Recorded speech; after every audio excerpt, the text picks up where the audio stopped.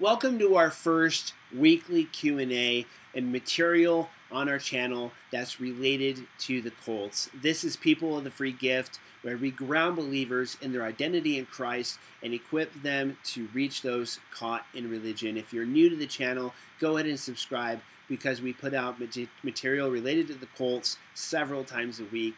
And so let's go ahead and dive right in to questions that I've received here on YouTube and Facebook and Google Plus and Twitter and LinkedIn and email, all sorts of things that have been coming up this week.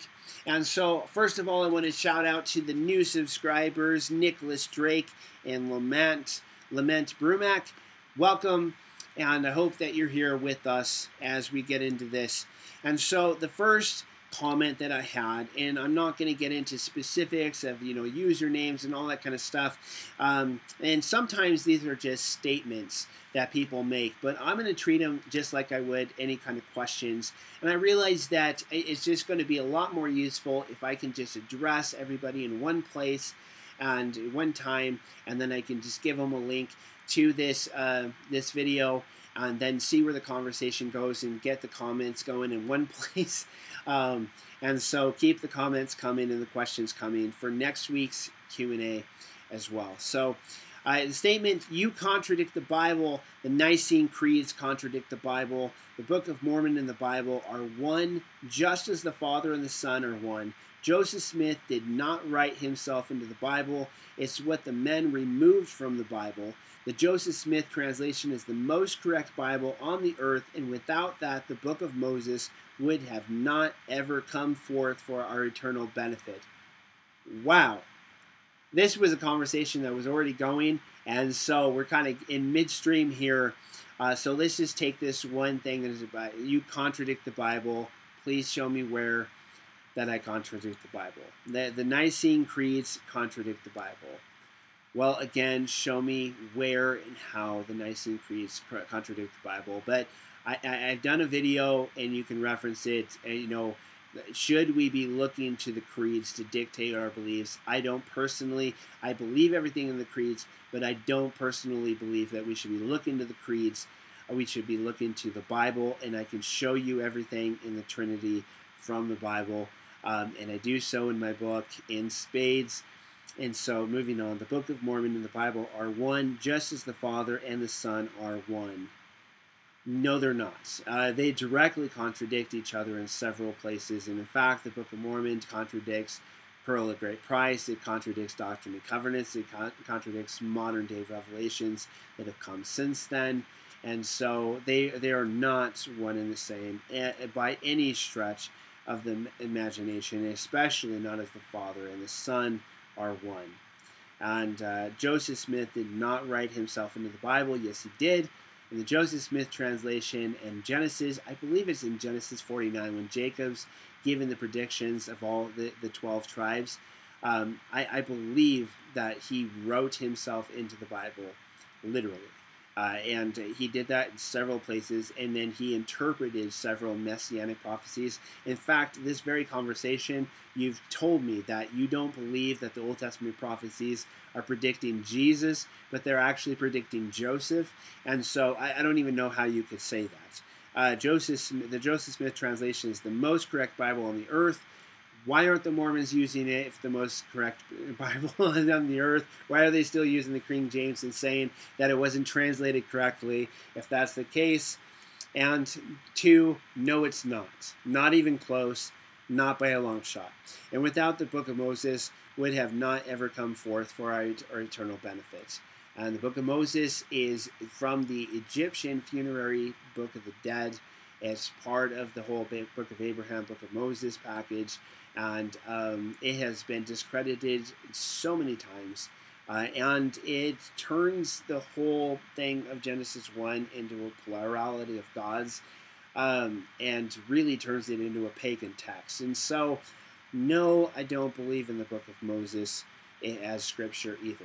And so next, we go to another comment from on YouTube. Yes, but I would add one more thing: after taught in the Bible alone, through the Holy Spirit alone, to the glory of God alone. And that was a conversation that was ongoing. And again, I would say that this particular individual believes that there's certain, people who have the Holy Spirit and certain people who don't. And those are the ones who are true believers, and other people can get saved in other ways, but, the believers have the Holy Spirit, and so they're the ones who can understand the Bible, and they're the ones who are, but really it doesn't sound like this individual believes that he is alone, yet there's many others that believe like him. And so it was an interesting conversation. And so through the Holy Spirit alone was his way of throwing in there, that it is salvation is through the Holy Spirit, meaning that we don't have any kind of choice. It's kind of like this weird, Calvin twist on Calvinism kind of thing he's got going on, but doing his own thing. But fair enough. Through the Holy Spirit alone. Fine, I don't have any problem with that. I have a problem with the way that you're defining that and your terminology that you're using. Third comment. Okay, this is why God wanted me to be a $1 apologist. I talked to my son last night and he is out. Talking about the ICOC. Oh, what's up, Tim?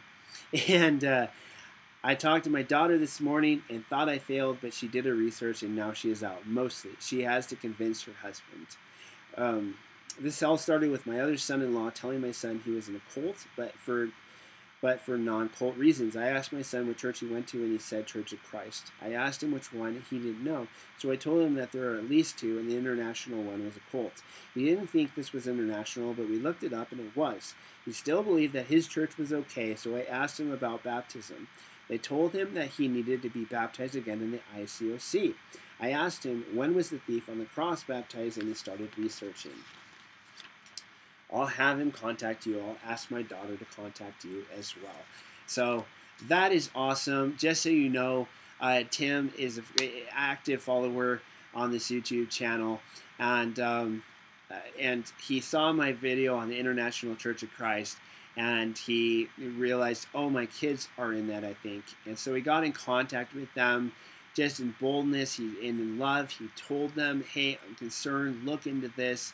And his son was already out. His daughter actually took him up on it, and she got in contact with me. And she's willing in the future to be a person on the show, a guest on the show.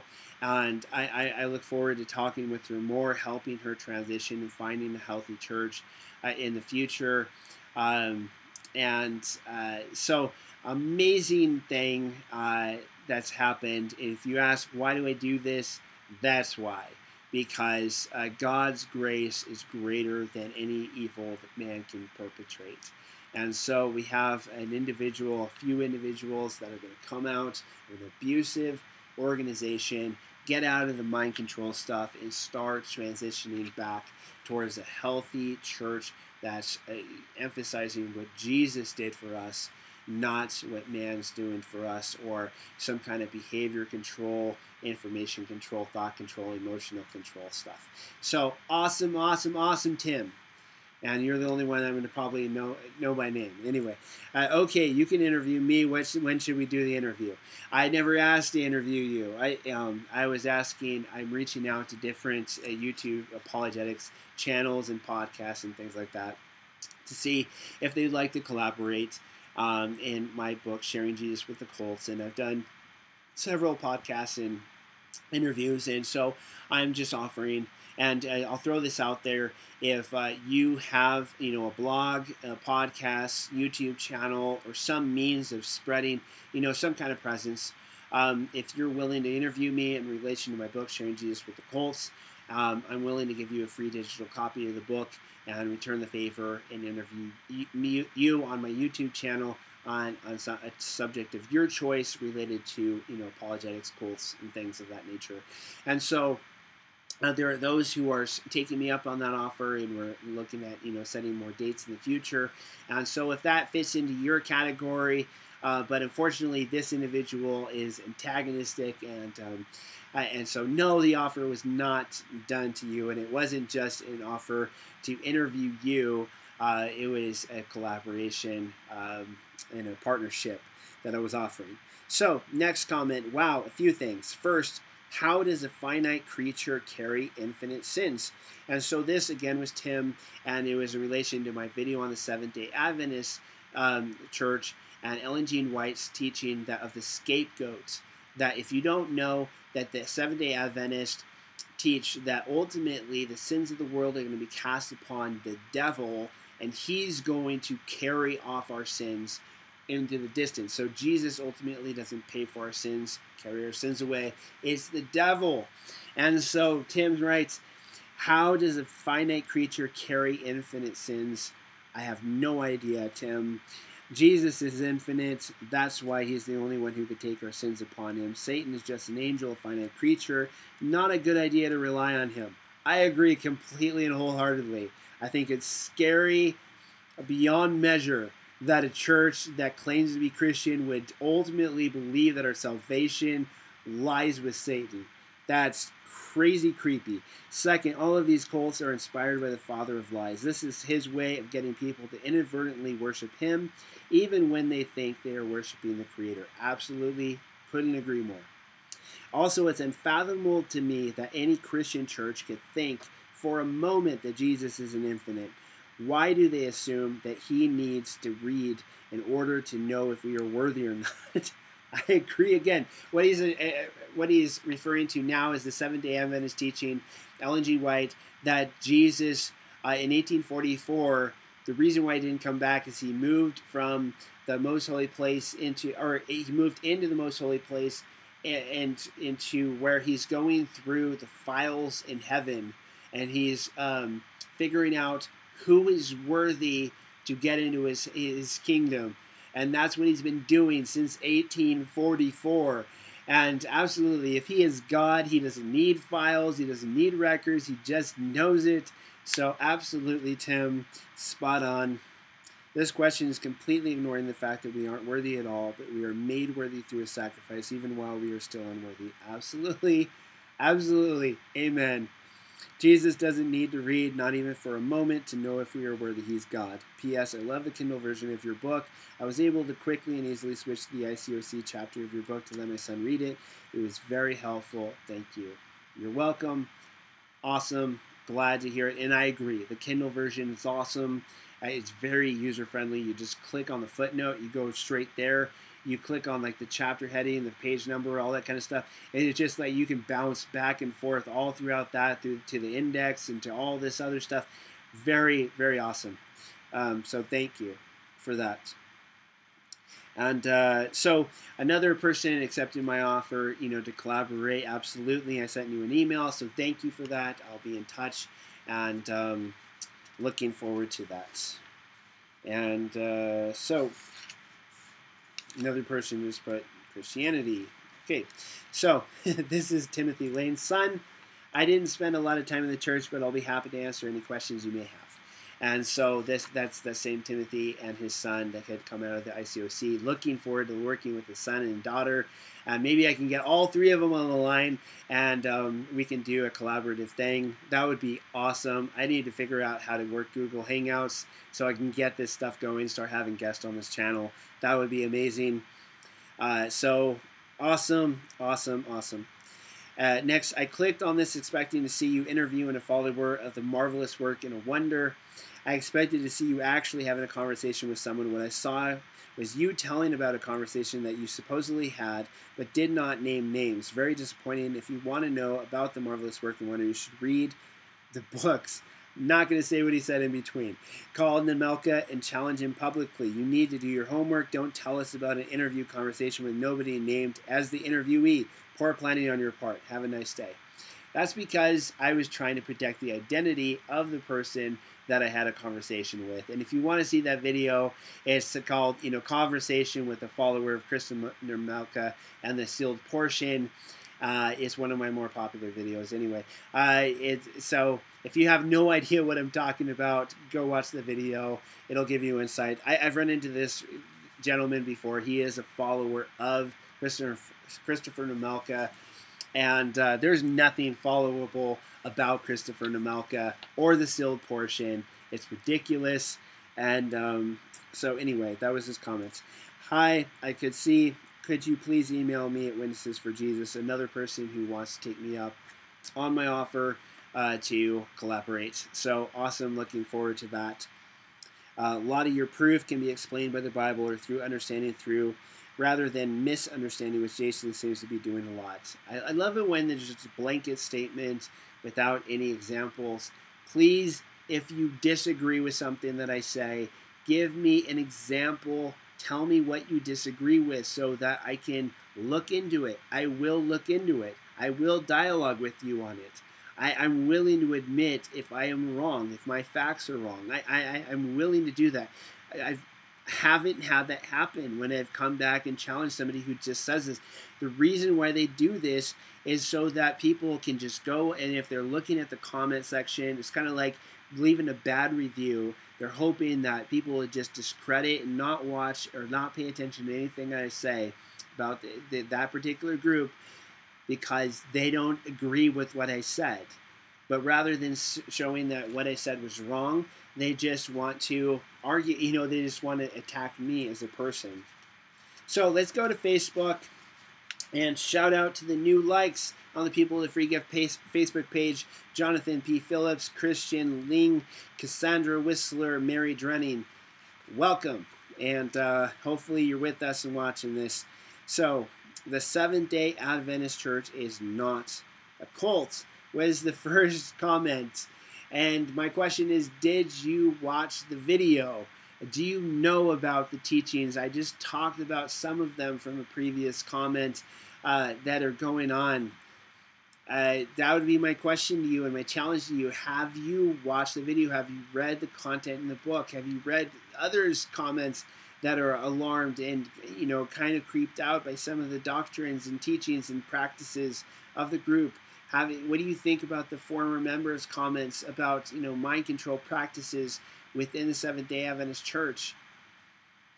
I just want to throw in, what did I say that you disagree with? Again, Jesus and Lucifer are spiritual brothers, and so are you, as well as all men. Furthermore, we have had fathers in our flesh, which corrected us, and we gave them reverence. Shall we not much more rather be in subjection unto the Father of spirits and live? Hebrews 12:9. I think that your ideas of Mormonism are fabricated. Lol.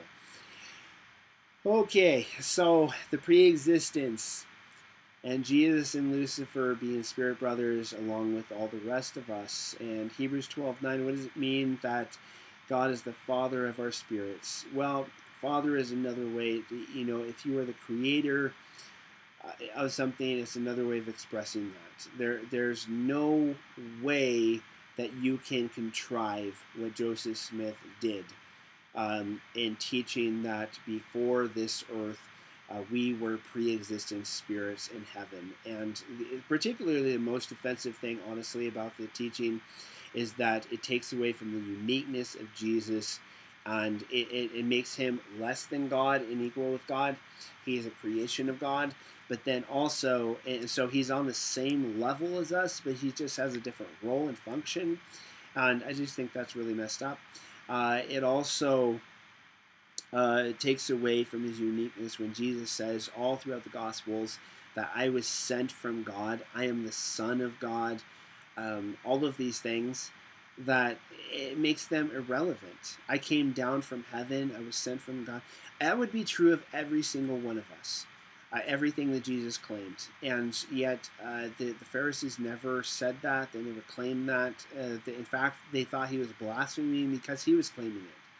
So there's just no way you can find the pre-existence in the Bible. And I have a whole section in my book, Sharing Jesus with the Cults, on that topic, addressing what Jesus taught directly about the pre-existence. And so you can reference that as well. So, not the truth was another comment. What was not the truth? I love those blanket comments. Okay. So, another one, the temple is the key to the exaltation with which God desires to grace his children, which is an aspect of his glory. You start with salvation, the gate, and then progress from there. Wow. Okay, so if you want to know whether Mormons believe this stuff, this is a Mormon saying that the temple is the key to exaltation, which is, in their teaching, becoming a god. Okay? So, which God desires to grace his children and which is an aspect of His glory. So, and just so you know, that's how they see it. They believe that God is wanting to give us that's part of His plan. And, I guess on that level, if that was true and that's what the Bible taught, then I wouldn't have any problems with it. But going through the temple is not as simple as, you being Mormon. You want to say, I want to go through the temple. It's about getting a temple recommend, which means you're keeping the word of wisdom, which means you're tithing, which means you're fulfilling your callings, which means that you were baptized, which means that you were keeping your covenants. It means a lot of things. And so to say that that's grace, Paul says if it's grace, then it's not work. Otherwise, grace is no more grace. And if it's work, it's not grace. Otherwise, work is no more work. Romans 11:6. Check it out. So, from email, yes, I recently left. This is the daughter of Tim. And so this is this end of it. Actually, very recently, like last Sunday, my dad contacted me very worried about the church and told me to look into them as a cult. I was skeptical and didn't expect to find anything. I was actually thinking I'd find proof to the opposite for me to bring to him. But after reading a few things and watching a few videos, things have started to click, and this kind of dread washed over me as I realized my dad was right. So it's all still very new, but I'm not going back. Awesome, awesome, awesome. And like I said, I'm looking forward to having you guys as a guest on the show. And so that is all that's all the questions for today. If what do you think about this? How would you address some of those comments, questions, concerns? Is there something that I left out that you might have said? Go ahead and put it in the comments down below. If you're somebody who that was addressed to, and I gave you the link, and you came back here and you heard it and you want to continue the conversation, go ahead and do that in the comments down below. And if you have questions about something that I said, or just questions in general about some of the topics that were related here, then go ahead and put those in the comments down below. And if you are new here to the channel, go ahead and subscribe and give us a thumbs up if you like the content for today, and share this video with others in your life who are endeavoring to reach those caught in religion and share the gospel with them. And so until next time, may God's grace be with you.